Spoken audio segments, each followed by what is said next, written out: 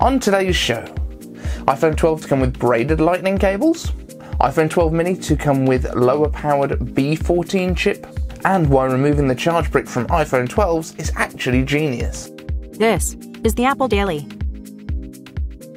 I'm David for Living on iPad, and I simplify Apple so that everything just works for you. If you like the latest Apple news, rumours and leaks, like this video, subscribe and ring my bell to join the notification squad, and we'll be shouting out new members of the notification squad at the end of this video. iPhone 12 to come with braided lightning cables. For years, the iPhone charging cables, the lightning cables, have been the bane of people's lives, where they fray at the ends, they come apart. I've not had a huge amount of problems with the official ones, although I've got a couple now where the casing itself is cracked around where it goes into the iPhone. However, it looks like Apple is up in their game on this year's iPhone charging cables. Now, the braided outer looks like it might be made of the same material as the braided loops that they've just released for the Apple Watches, which suggests to me that they might also be made of that same recycled material. That would fit in nicely with a lot of what Apple's been talking about this year about their environmental credentials. And in fact, just yesterday, Apple won another award for their environmental leadership in helping their suppliers become more carbon neutral. The one thing that does slightly confuse me about this, though, is that there have been rumours for probably a couple of years that Apple is wanting to turn the iPhone portless and make everything onto wireless charging, and why would they be upgrading their charging cables just a year before they're moving over to a wireless iPhone? That being said, I don't doubt the braided cable rumour, it just makes me doubt the portless future. B14 chip in iPhone mini.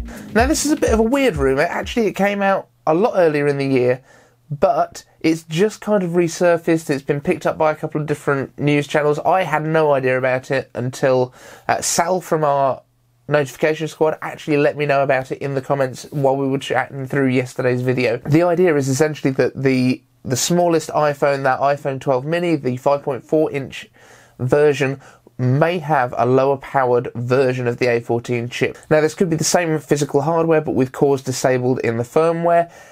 It could just be that because it's such a small form factor, it doesn't need to drive as many pixels on the screen, so it doesn't need quite as much power. Maybe they're disabling a graphics core, or maybe it's the kind of reject silicon, because all of the silicon that comes out from a fab is binned into the quality levels. For example, for Apple to have 8 core graphics chips, they might put 10 onto the silicon, and then all of the chips that have at least 8 of them working can be binned as a working chip, and they disable the individual cores that don't work. So in this case, what Apple might do is use the chips that have less functional processors, disable those so that they have the right core count that they need, that works, and use those processors for these lower end iPhones. That's not to say that this is going to be an iPhone that feels in any way slower or less powerful. It just might mean that they don't need as much of that horsepower to drive the display in the normal way. Of course, this is all conjecture. We don't know until Apple steps on that stage.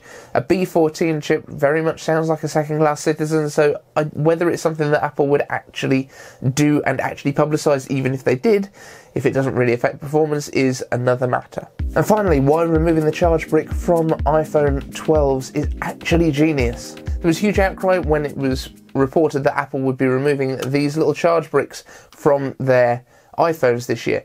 I don't care. That's my first point, is I don't care. However, I've been thinking this through, and actually it's such a Tim Cook move, and it makes 1,000,000% sense. First of all, Apple has been driving on their environmental credentials this year. They've been talking about how they've removed it from the Apple Watch, so it's almost certain that it will happen with the iPhone, and they won't be including a charging brick. The reason is actually more interesting, I think, than people are making out. There has been a lot of talk about it being a cost-saving step, and yes, it will obviously save costs. However, it's also going to save costs in ways that you probably haven't thought of yet. So yes, we don't have to manufacture this or the earpods that were going into the box, which would in a lot of cases just end up in e-waste. More importantly, this might not be what your charger looks like. Your charger, wherever you happen to be in the world, in India or the US or Australia or Europe, will look different to this.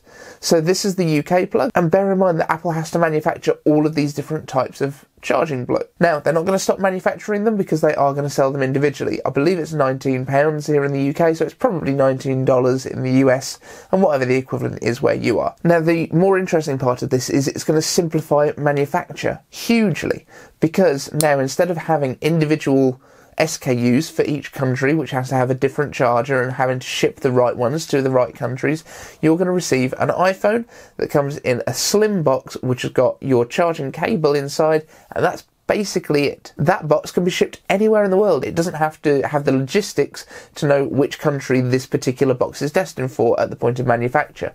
They're going to be exactly the same. There could be some differences in terms of cellular technology inside, but as a general rule, it's certainly going to simplify a lot. It's going to reduce the number of different assembly styles that they need to do. We've also seen more evidence for this earlier this year, because the Apple Watch is now, you will get one box which has your watch and your charger in it, and then a second box which has your strap in it, whereas they used to assemble them into a single unit in the past. That's the first thing. The second thing is actually transporting these things around the world. When you need to fly them out, you're going to be able to get 2 to 3 times more iPhones into an aircraft, into the same volume as you could before, because the box is going to be so much slimmer. It's going to be cheaper to transport. It's going to put less carbon into the atmosphere.